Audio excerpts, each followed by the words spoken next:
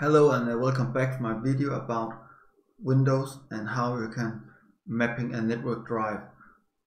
A network drive could be an external hard drive in your business. It could be in your private home where you have a network storage called NAS, or it could be some other reasons, a second computer where you have shared a folder with files and you want to map this drive or just get access for it.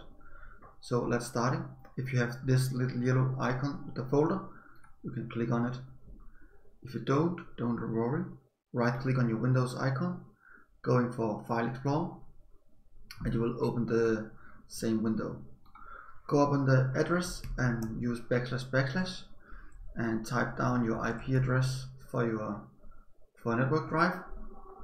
And here you want to log in with the accepted user.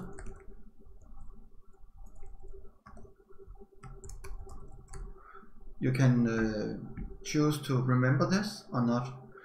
If it's one time, I will not recommend you to use to remember that.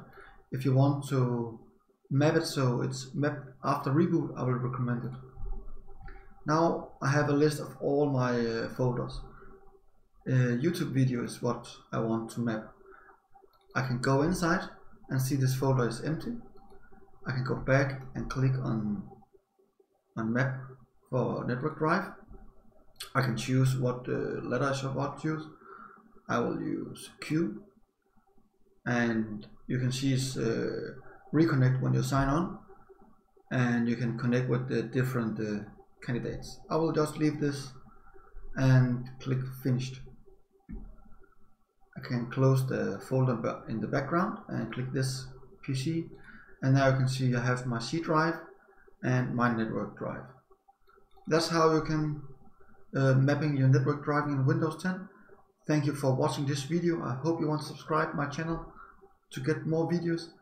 If it's useful, please like it, share it, and put it to your playlist.